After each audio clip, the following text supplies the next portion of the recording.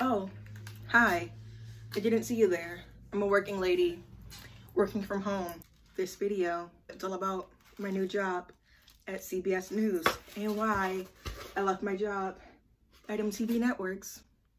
Before we get into it, make sure you like, comment, and subscribe. Hi, Milan Alicia here. Welcome back to my YouTube channel.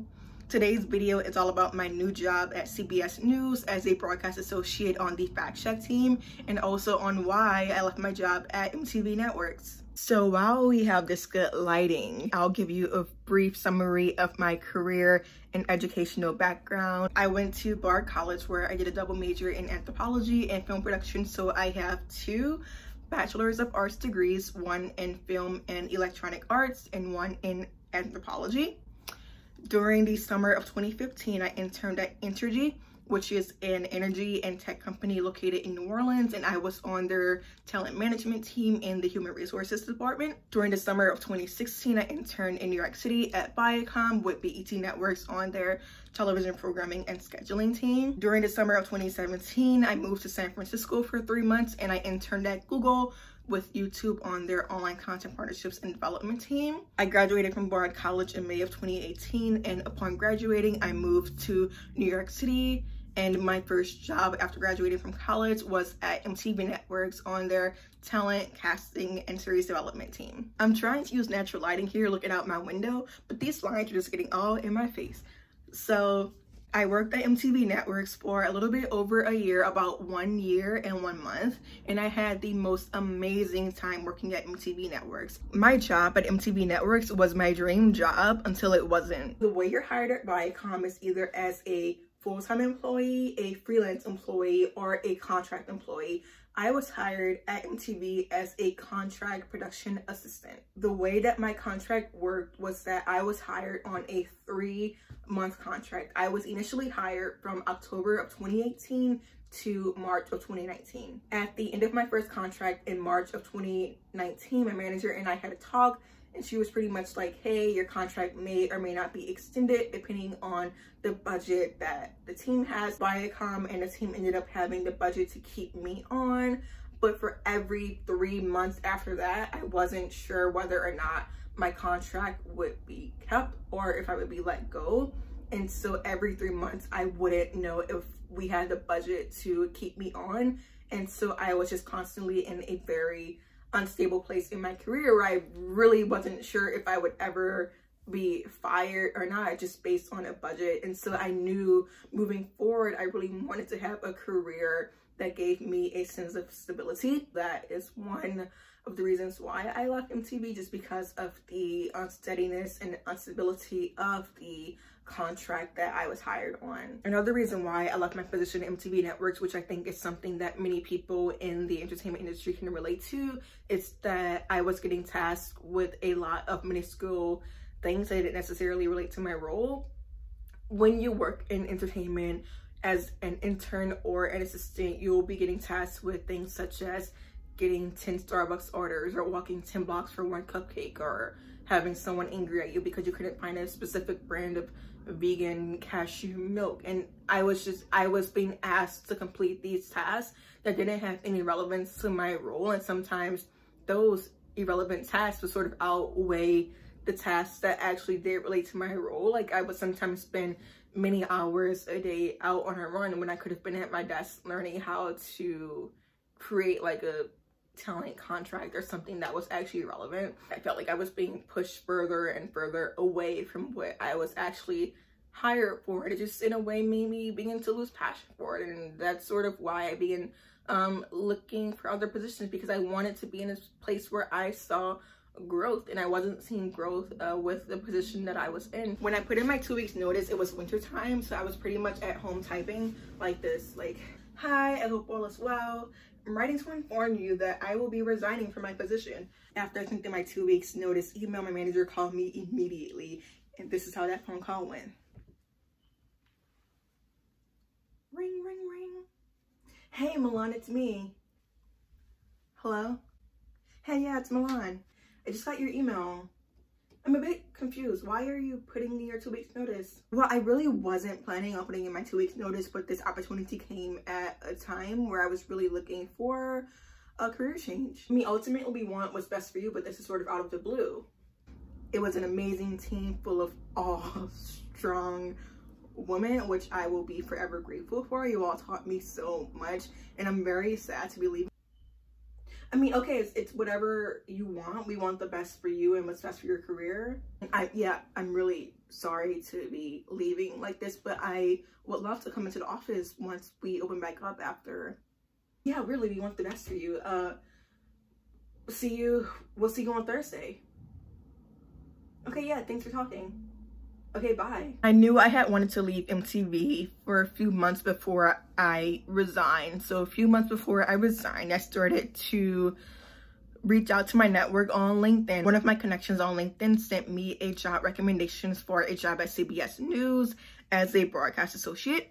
And so I applied through their sort of internal hiring system because that person was already an employee of CBS. So he sort of sent me like this special link where he sort of bypassed the regular hire system. About a week after I applied online for the CBS broadcast associate position through that link that my LinkedIn connection sent me, I had an in-person interview with one of the supervising producers for CBS This Morning at CBS. And our interview was very thorough. It was standard interview questions.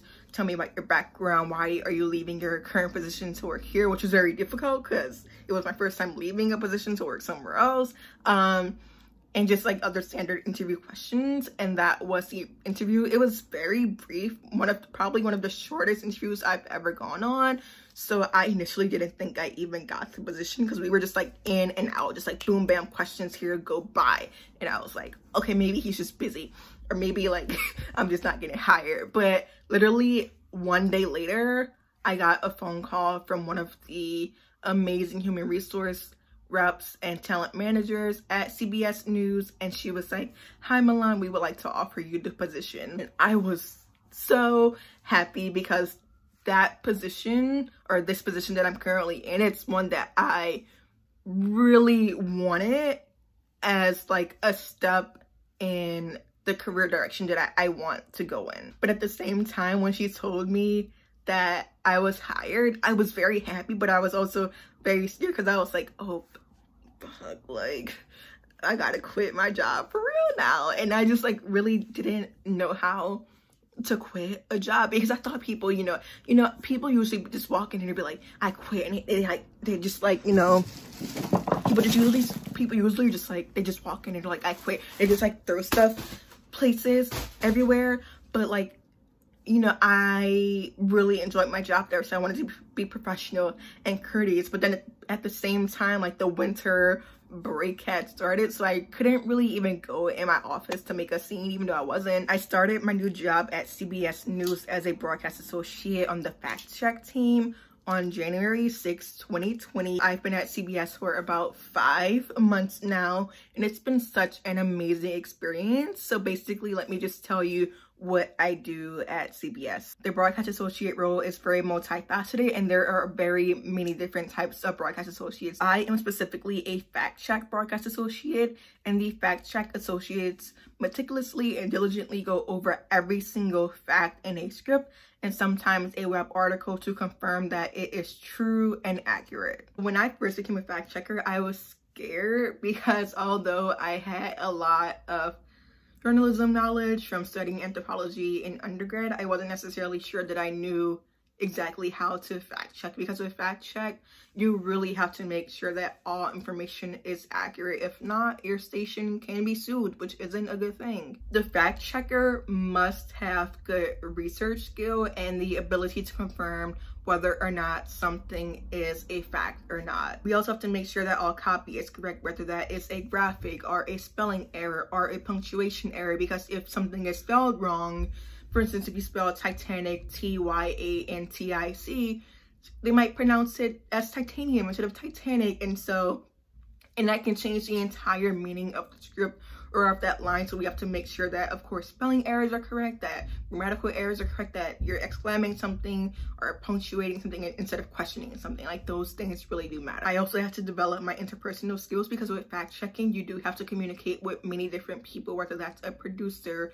a writer, an anchor, a correspondent, someone in research, someone in the booking team. There are many different types of people that go into creating a script and creating a story and creating a broadcast. And so I had to really learn how to be confident in the way I speak and relay knowledge to others, and also in the way I obtain knowledge as well. One thing that I wasn't prepared for when it came to fact checking was mathematics, especially right now in coronavirus, where we have to calculate new cases that have come about compared to the rise, or if states have met the 14-day CDC requirement to open back up. There is a lot of math that goes into fact checking that I have had to not relearn, but sort of just make sure that I'm doing properly, and things like Excel formulas.